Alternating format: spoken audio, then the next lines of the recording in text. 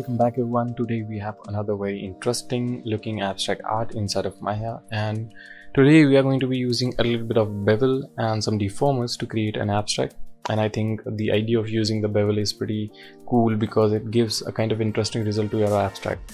So let's see how we can use it, and you can apply the same technique on to your other project as well. And it kind of is a pretty easy to do and kind of small thing when it comes to creating an abstract, but it does give an interesting result.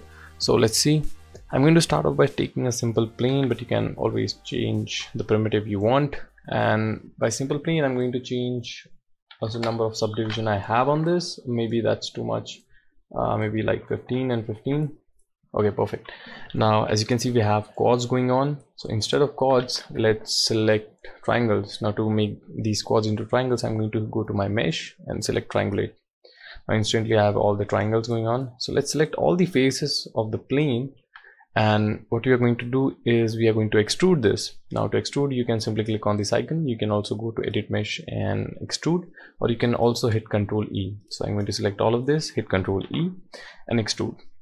Now when I extrude the object, as you can see, what I'm doing is simply extruding a kind of like a single element out of the shape. Now what I want is extruding all of these shapes into a different kind of elements. Now right now Maya is treating all of these shapes as a single element. Instead, what I can do is simply change the key faces together. Instead of on, I can off this, and now if I scale this down, as you can see, I have all separate shapes going on. So I'm going to undo this, and let's change the key faces together to off. Let's extrude this just a little bit higher, somewhere like this, and let's change the scale just a little bit. So I think this is looking good, and when I'm satisfied with the result, I can simply go to the object mode. Okay, so we have something like this, which looks like a kind of like a chocolate bar, but that's okay. So the next step is beveling these edges. Now I can go to the edge mode, select all of these edges and simply hit bevel. Now you can click on this icon. You can also go to edit mesh, bevel, or you can hit Ctrl B. Totally depends on you. So let's bevel this, and now we have some option. I'm going to change the fraction to somewhere like 0.8 and maybe 1, something like this. I think it's looking good, and I can go to the vertex mode and again select all these vertex and again bevel them out. Now as you can see, we have pretty cool beveling going on all our shapes, and I can increase the number of bevelness on this, and I think that's too much, so let's decrease the value. I think this is looking good. So now I have something like this. Let's hard this.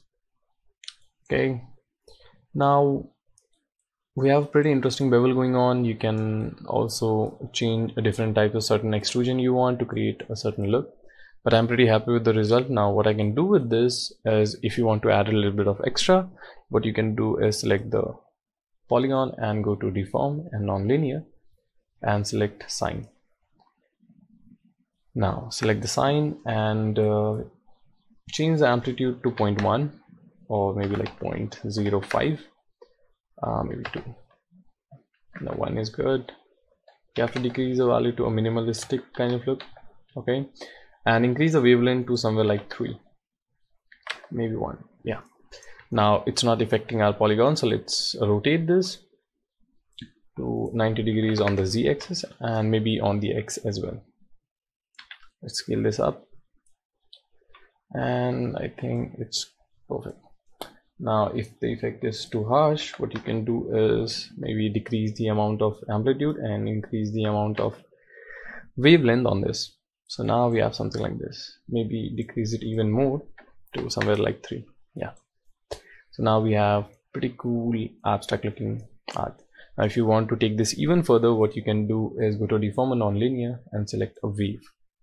Now in the wave, what you can do is increase the number of amplitude to 0.05 and wavelength to 2, maybe 3, and let's increase amplitude. That's too much, and let's see.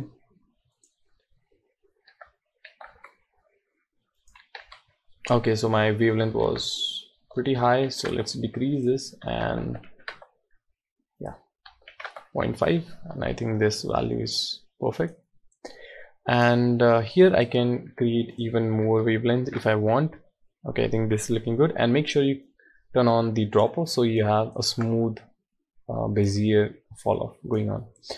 Now when you're happy with the result, or if you want to increase the wavelength to make the look pretty harsh, you can increase the power even more. And let's select a camera and let's keep a look like that. Okay, let's lock the camera and let's select our IPR. Okay, so as you can see, we have our basic shape. Now let's shade this. Let's shade this very quickly. We can use a smooth preset, and let's use somewhere like car paint and increase the weight to 1, and we have pretty interesting look. Now let's change some colors. Maybe let's take this, and I'm going to go to my coat and maybe change a different color, and also increase the metalness on this. So I'm going to make this 0.9 and decrease the color just a little bit. Yeah, and also just add a little bit thin film to get a pretty cool, interesting look out of this. And now we have something like this. You can change the color if you want a pretty different result out of this, but I think it's looking pretty cool. So yeah, you can also change the color of specular. Let's change it to something like bluish kind of tint like that. Maybe right. Yeah. So I think it's looking pretty cool. You can change the color to get a minimalistic kind of look, or you want a harsh look, you can go for a brighter color. And yeah, I hope you liked the video. Enjoy creating some abstract scene out there. Using bevel, it creates a pretty interesting scene. It's pretty small and easy thing to do, but it does give an interesting look. So try experimenting it with different kinds of primitives to get a pretty cool abstract looking art. So yeah, I hope you liked the video. Again, thank you for watching. Enjoy.